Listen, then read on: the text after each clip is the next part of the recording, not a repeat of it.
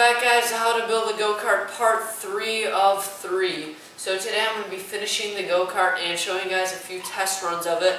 Now, I'm just basically going to go over how to attach the seat and just kind of some of the stuff that I might have missed in Part 1 and 2, and just show you how to attach the throttle linkage and the brakes and stuff like that.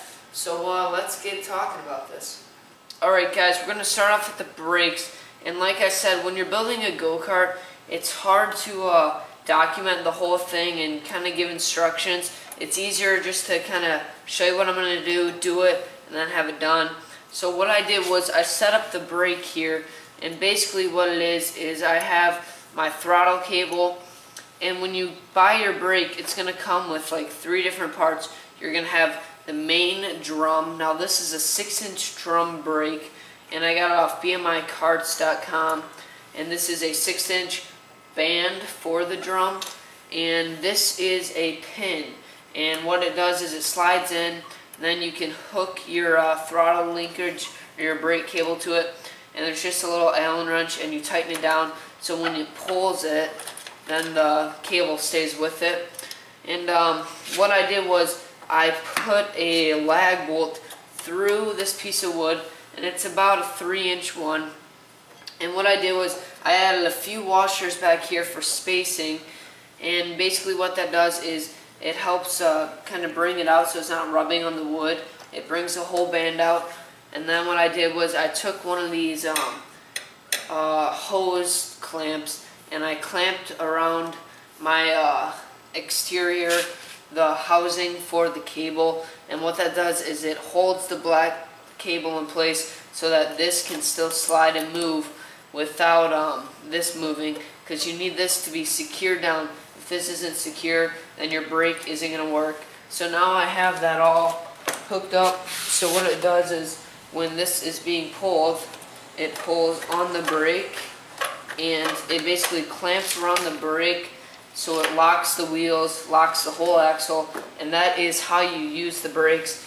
Now when you're doing brakes, it's important to make sure that they're fully functioning, but I can honestly say that when you're riding off-road, I really don't use brakes that much. Like, once you let off the gas, the car pretty much comes to a stop. It's kind of like when you're riding a boat. A boat doesn't have brakes, it just like automatically stops. That's what I've kind of experienced from this, is it's just kind of automatically stopped just with friction and everything. So that's how I set up the brake, and it's pretty simple, really. The hardest part I have to say is connecting the cable so that when this is being pulled, it pulls that. But just remember that this can't move. If the outside black part is moving, then your whole thing isn't going to lock around. What I'm focusing on next is the actual throttle linkage to the engine. Basically, on the Harbor Freight engine that I bought, 212 Predators engine, it has the it already has the throttle linkage there, so that you can do that. Basically, you just loosen this top screw, and what it does is you slide it through and you screw it on. Once you have the engine in your hands, you can really see how easy it is. But over here, this does the same thing as the brake. It locks the cable from moving, and then so when it needs to have throttle, all it does is pull it towards it, and that's what gives it gas. So I'm going to try to take another look at this to show you. Basically, when this is pulled, this is your gas, and there are return springs on here. Some people like that extra ones on here, but as you can see, it snaps back very good, and I've never had the issue where it never returned. Some people kind of like to add them, like add one on that spot right here and like drill a small hole here, kind of have a spring wrapped around. But like I can say that with the engine, I haven't really had that issue so far. So I mean, you can do it as a safety precaution, but honestly, I haven't had that issue.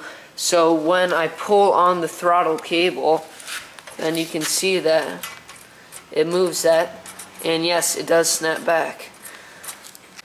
When you buy an engine, it doesn't actually come with this right here. This is what is called a centrifugal clutch. Now you have to order this. These are around 30 bucks usually, or you can get like racing ones and all that, which is basically going to give you like max torque and all that stuff. So this one was actually 21. I got it on sale on eBay, and you know, it's pretty basic idea. Now basically what it does is it allows the shaft on the engine to spin without the outside ring actually spinning.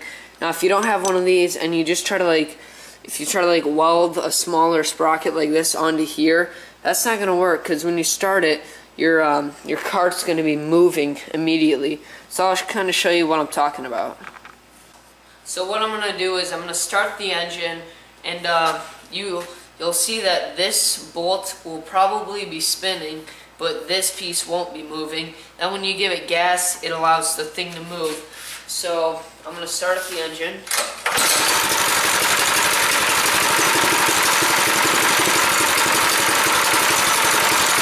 Notice how that bolt is spinning, but the outside of this isn't, alright? So when I give it gas, it's going to allow this to engage and spin the whole kart going forward. So I'm going to give it some gas.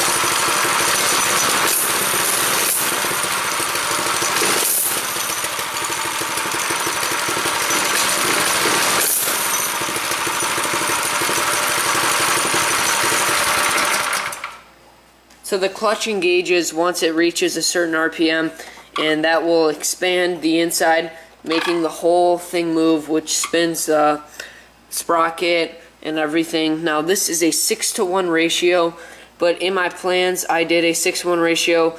What I have is a 72-tooth sprocket.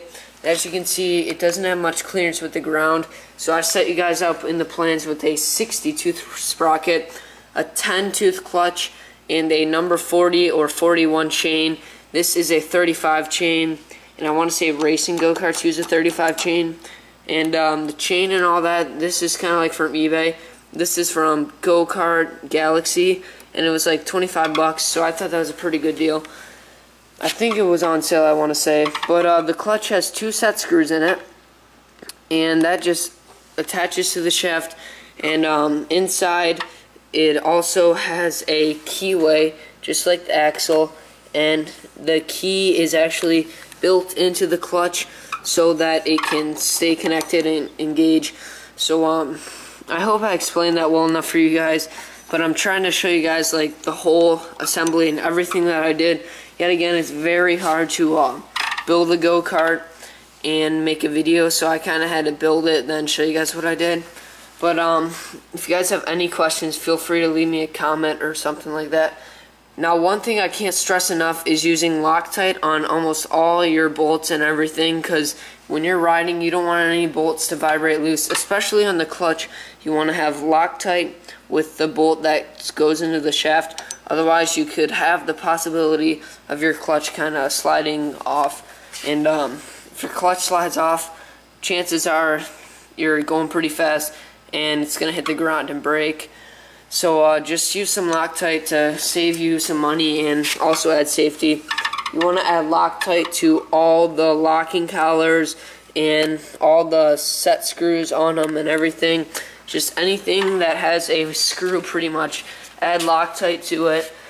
So make sure that all your bearings and everything are properly oiled and everything. And I think in the plans I called for a smaller bolt on here just because this one is so long, but I used bolts and everything to make sure everything was secure. And as for the seat, basically I went to Walmart and I picked up a fishing boat seat.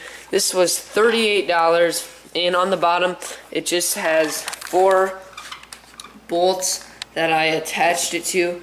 I can't really, trying to give you the best view here.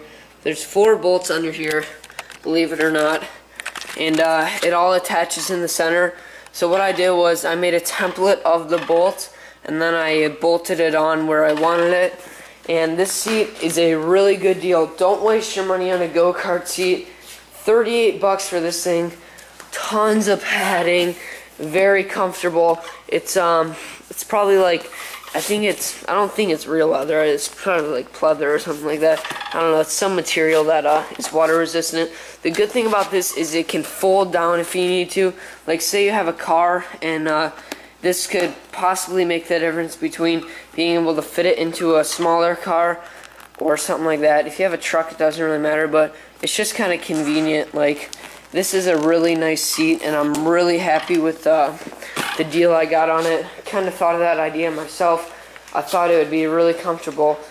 Now we're going to talk about hooking up the throttle and the brake cables to something that's actually going to allow it to give you gas and whatnot.